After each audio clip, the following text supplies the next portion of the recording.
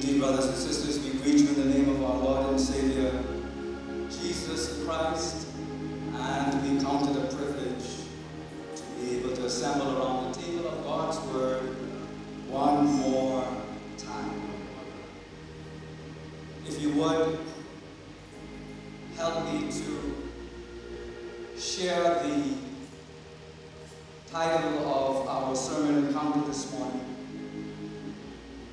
I want you to repeat after me. Lord, I don't want to be stuck.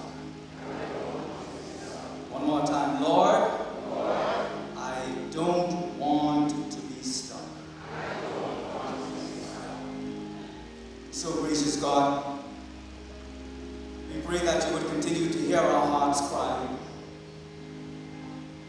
Cry out to you, the true and living God. The God who is the object, the subject of our praise, but also of our plea for help. You, O God, are our all in all. So we yet look to you, knowing that when we look to you, we can live. Therefore, bless this time around the table of your word. Bless your word unto our hearts as you glorify your name. Amen. You be seated.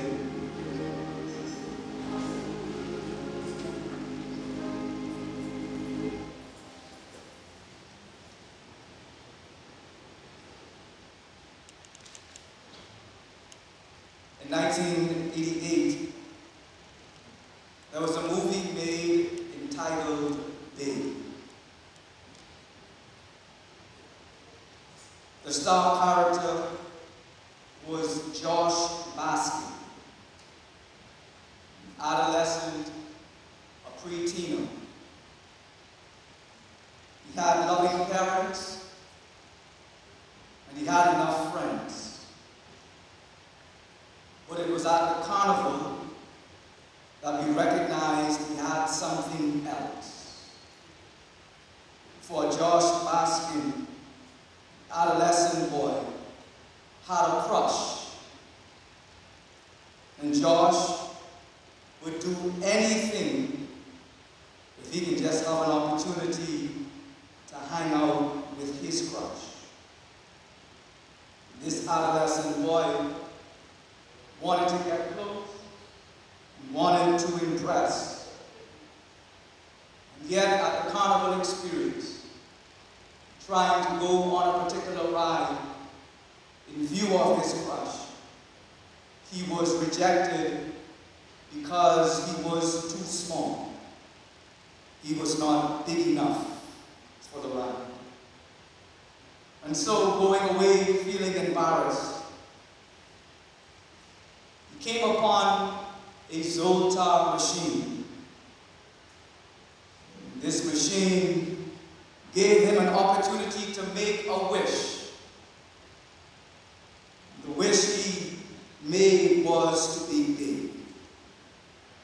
He got the response that his wish was granted, and so he went away.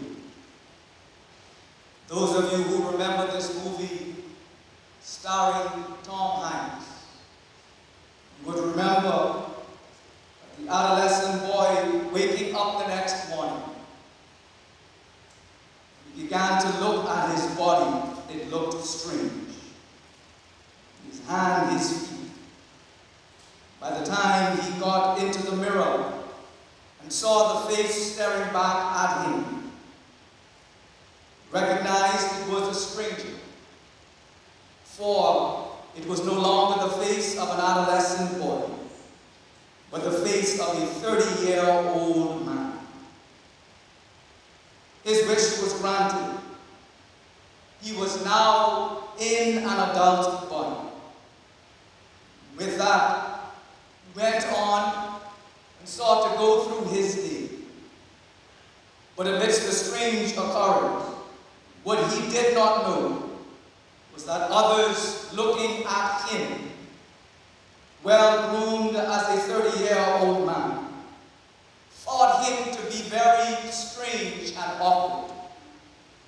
For though he was seemingly a 30-year-old man, he yet behaved like a child. He was an adult-looking man, but he was still stuck in childhood. You may be wondering why it is that I begin our time of encounter in this way. It is because I believe that the very same reality that befell Josh Baskin, an adolescent who now is found in an adult body, or in reverse, one who is presumably an adult man stuck in childhood. It's really, in a sense, the reality that the Pauline writer seeks to address. This is the reality that he seeks to address as he saw it necessary to write to the church at Corinth. For those of you who have been following our time of worship and sharing, you would realize that we have spent some time in reading and also proclamation, looking at what Paul has to say. Thus far we have covered chapter 1. We have covered chapter 2. Where Paul is found addressing a community of people, believers in Christ, who yet find themselves in that Greco-Roman territory of Corinth, a place where wisdom and rhetoric and philosophy thrives as it did also in Rome. You find here a people that have encountered God in Jesus the Christ. The people that therefore Paul shares with, speaking about this new life. A new life with God in Christ comes by way of faith declared in God's good news concerning Christ. A people that at some point would have made their yes to God in Christ. He shares with them the kind of life that is possible, a life that is led by the Spirit, a God who therefore renews us and causes us to be a new kind of creation, a new kind of human beings. And while we are not taken out of the world, it is, in a sense, those who become a community and therefore ought to reflect the sense of Christ, the sense of Christ-like thinking and Christ-like acting as the Spirit moves upon the people of God. It is to this people that Paul finds it necessary to write because he recognizes that they are stuck.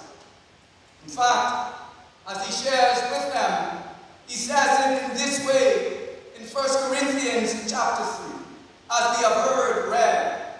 So, brothers and sisters, he says to them, I could not speak to you as spiritual people, but rather as people of the flesh, as infants in Christ. I fed you with milk, not solid food. For you were not ready for solid food. Even now, he says, you are still not ready, for you are still of the flesh. You can hear the imagery that the Apostle Paul uses with regards to the church at Corinth, a church that by grace he founded as led by God. He speaks to them with the reality that he wanted to be able to feed them with solid food. He understands that when one comes to God in Christ, it is as if we are born again. And he understands that when you're dealing with newborn babies, you have to feed them with food that they can manage, but food sufficient to nourish them. But the expectation is as they continue to grow, you will need to be able to feed them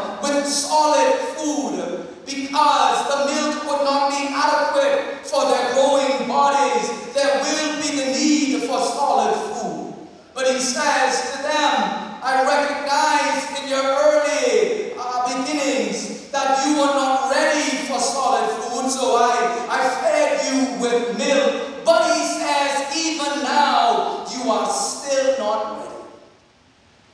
This becomes a matter of concern for Paul, because he realizes that they are now in a peculiar position. They are no longer based on time, persons that have just come to God in Christ. They are no longer a people that have just come to point in faith. They have made their yes to the Lord for some time now, and by this time they should be in a different place. But he says, I was coming to feed you with solid food, but I had to put up because I realized you still ain't ready. This becomes a concern for him, not just because it reflects a sense of something awry. That is, when anyone comes to God in Christ, they are a new creation. But it does not stop there with a yes to the Lord. As time goes on, this people should begin to mature. And by maturing, he is therefore able to teach the more weightier things. It's like with your children, you have to break down certain concepts and give them the basics, things that they can handle. But you know that there is more that they have to learn, but you have to give it to them as they can manage. And he is saying to them, you are still operating at an infantile stage. How could this be? A church filled with persons who knew the Lord and were gifted. A church where many boasted of their spiritual giftings.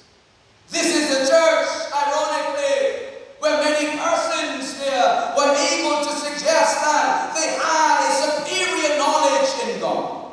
Interestingly, this is a church that saw itself filled with members, that saw itself as being spiritually mature, therefore spiritually elite. And he says to them that while you see yourself in that way, the truth of the matter is you are still infantile. He says after all this time, you're still not ready. Someone look up and say, Lord, I don't want to be stuck. Before we begin to feel as if we are imposing names and name calling on the church at Corinth en route to name calling others of us here today. Here is how the Apostle Paul knew that they were not ready. He says it in verse 3, for you are still of the flesh. And when he says that, I don't want to bore you with the Greek, but really he is speaking of the fact that rather than being a people who are led by the Spirit, a people that are open to the Spirit of God, that they are people who, though having said yes to the Lord, they are still being governed by their own human desires and instincts. He says you are still operating as a people being governed by the flesh. And how does he know? He says to them, for as long as there is jealousy, and as long as there is quarreling among you, are you not of the flesh? As long as there is jealousy, and as long as there is quarreling among you, are you not behaving according to human inclinations? For one says,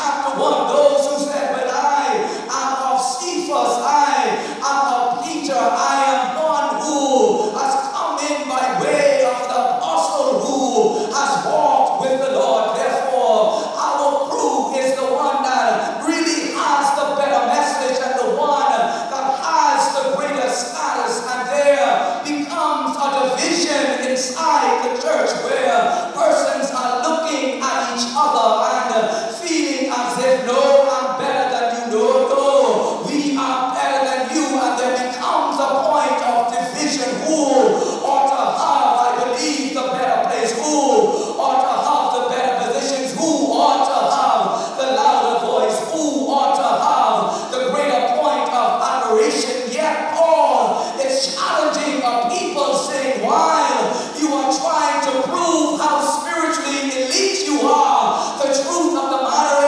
is you are only showing how immature you are. He says, I want to treat you and to give you solid food so that we can move on concerning the weightier matters of the Spirit.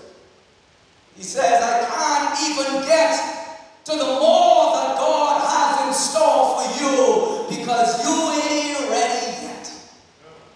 You still quarreling over minor things.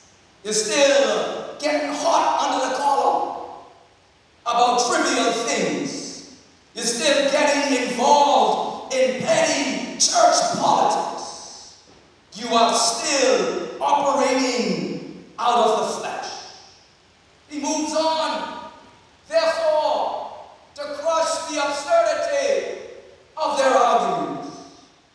He does so because he realizes if they stay with this mindset, not only are they going to be robbed of the more that God has for them, he also recognizes, I believe, that they are going to be robbed of the more that God would have them to do.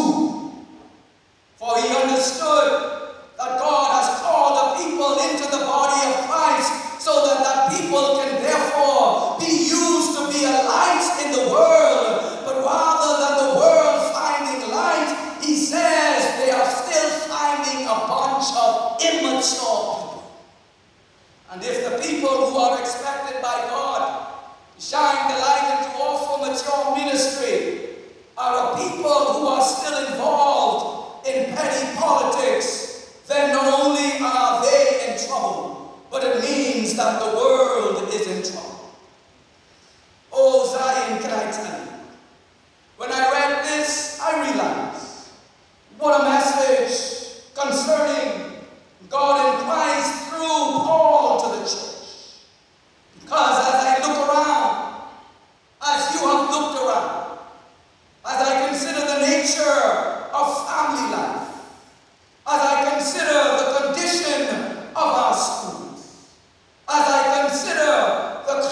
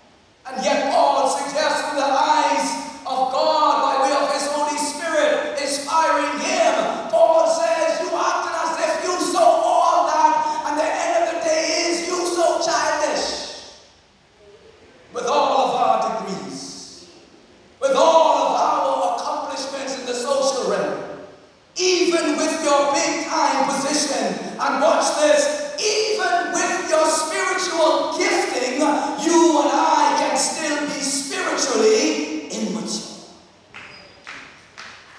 Someone touch yourself and say, oh Lord, I don't want to be sick. This becomes a concern that I have. I don't want to be one who has the appearance of an adult. When persons look to me to offer and to operate as an adult in the realm of the Spirit and in terms of Christian life and Christian ministry, I don't want to be stuck with a childish mentality. Because I cannot do the weightier things of ministry while I'm still behaving in a childish way. Therefore, he offers a remedy for those of you who are like me. To say the truth of the matter is, I know that I love the Lord. I know that he died for my sins in Christ.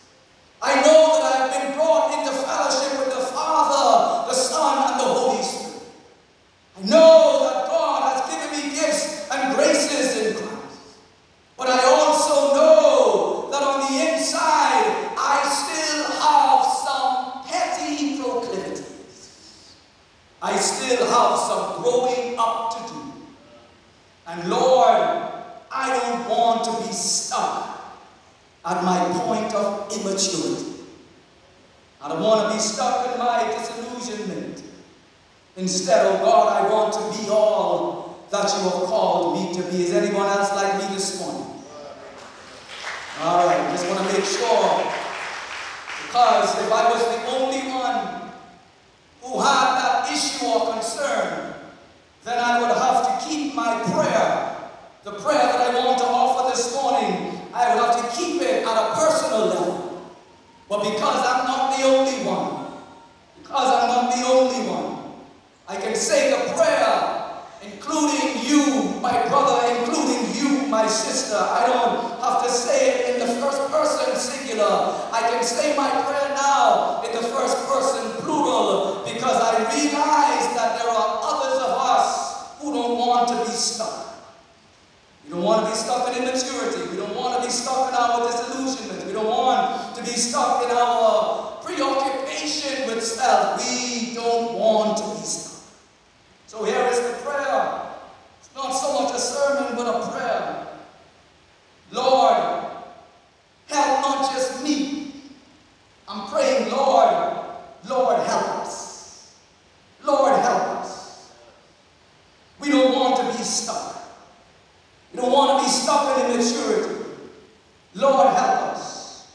And help us to do what? Lord, help us to see you as the true source. That's the first point of my prayer for us. Lord, help us to see you as the true source. When you hear Paul addressing a people that he has gained information concerning, the household of Chloe, according to chapter 1, kind of filled him in on the divisions and the reason for it. So he understood there was a clashing from the various factions, cliques if you please. Those who boasted, saying they are of Paul, came in by way of Paul. Others, I came in by way of Apollos. Others, I came in by way of Cephas. He understood that. He asked the question, who is Paul? He asked the question in verse 5 of chapter 3, who is Apollos? And he suggests that they are only servants through whom you came to believe, as the Lord assigned. In other words, he says to them, you are putting Apollos on a pedestal, and you are putting me on a pedestal, and you are arguing back and forth concerning who is of the better group. But he says in the scheme of things that Paul is nothing without God.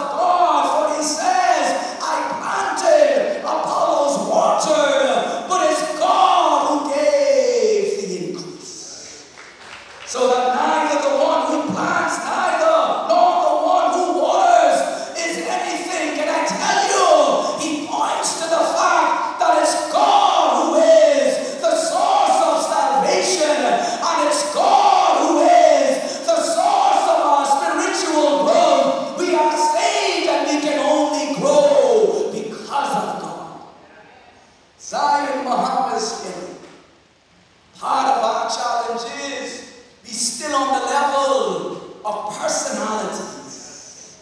And therefore we have a church life in the Bahamas where if we're not careful, we can have people who are praising and holding up their pastor or holding up their minister or holding up their reverend or holding up their bishop or holding up their apostle or holding up their chief apostle. Can I tell you, we have to be very careful if we get our sense of joy and our praise and our sense of identity and confidence based on men and based on women. I know that certain men and women of God have been a blessing to you. They have prayed with you in difficult times. They have laid hands on some of us. They have spoken a word that seemed to transform the trajectory of our lives. Some of them have been with us in our hospital places. Some of them have been able to help us financially, to help us physically, to help us socially, to help our spiritual lives. And therefore we are tempted to be a people who hold them up and have an allegiance to them. But Paul says, I know what I have done for you. Paul says, I know that there are some of you, you're holding up your pom-poms and you're cheering me on. But I could do nothing except for God. My ability to preach the word, it was because God inspired me by His Holy Spirit. And Apollos' ability to function in the work of God and to speak so eloquently is because of the ability that God gave him by way of His Holy Spirit. So if you keep Paul and you keep Apollos, the truth is you may have the man, but if you take out God, Apollos can't help you. And if you take out God, Paul can't help you. And if you take out God, the pastor can't help you. And if you take out God, the deacon can't help you. And if you take out God, the praise team can't help you. And if you take out God, the prayer band ministry can't help you. And if you take out God, your prayer partner can't help you. Because it's by the grace of God that we do what we can do. By the grace of God, we can have what we ought to have. God is the source and the strength of our life. So I pray, God, I don't want to be stuck. So I need you to help me and to help us at all times to see you as the true source, so that we will never again be tempted to have our chief alliance or our chief allegiance to people. People are people just like you, just like me. And people need the Lord just like you and just like me. And God will help people just like you and just like me. So for God's sake, let us not see and treat them as if they are the source. Make sure the glory belongs to God. I know you don't want to hear it from me this morning, so I am hastening on in my prayer towards the Lord, incidentally for us. Lord, help us to see you as the true source. But Lord, also help us to submit to the work of your Spirit. Not only to see you as the true source, but to submit to the work of your Holy Spirit. Don't have the time to go to the text, but in your personal time, I want to encourage you to read or reread chapter 2. It is there you will hear how the Apostle Paul begins to share the work that God's Holy Spirit will do in the life of a man or a woman. And he puts it essentially like this, that nobody knows the human being like the human spirit. That's how he puts it. No one knows the human being like the human spirit. But then he says, similarly, no one knows God and the things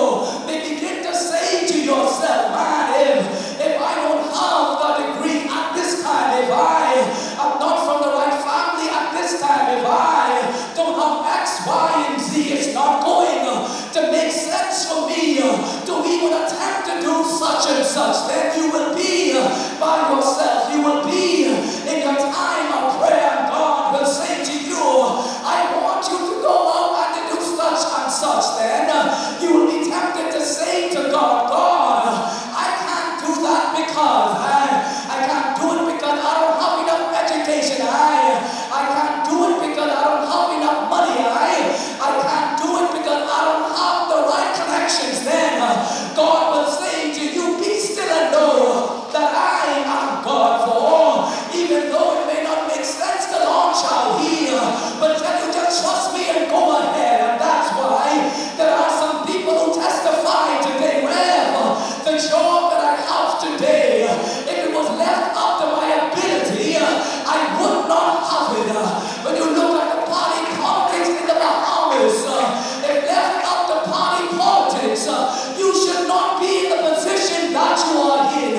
But when God is on your side, and God gives you a word, and the Spirit moves you to act, and you act by the Spirit of God, He will cause you to experience the blessings of God. For the door that God opens, no man can close. And the door that God closes, no man or woman is able to open it. For God searches the hearts of men and women. And God knows what's happening in and throughout our world. And therefore God speaks from a position of superior knowledge and superior power. And that's why you and I ought to submit ourselves to the work of God by His Spirit. And say to God, I don't always understand it. I don't know why you're calling me. I don't know why you're pushing me. I don't know why you're driving me. But I'm going to trust you even when I don't understand you, because I believe greater is in store for me. Therefore, have your way, O God. Have thine own way. You are the potter. I am the clay. We have to submit ourselves. The Spirit of God. This is why Paul is so deep. Because he knows God has so much more in store for you. But you're so busy with a petty mindset and a fleshy mindset. You're fighting over who got the better group and who should have the better position. And you don't understand God trying to give you solid food, teach you some things, because God has more for you. And more for you to do. Let us pray together, Lord. I don't want to be stuck. So help me to see you as the true source. And help me to submit to the work of your Holy Spirit. And help me to step out and stay out of silly mindsets. When God does something in your life and causes you to begin to grow and mature, guess what happens? He says in 1 Corinthians chapter 13 that when I was a child, I did what? I thought like a child. I reasoned like a child.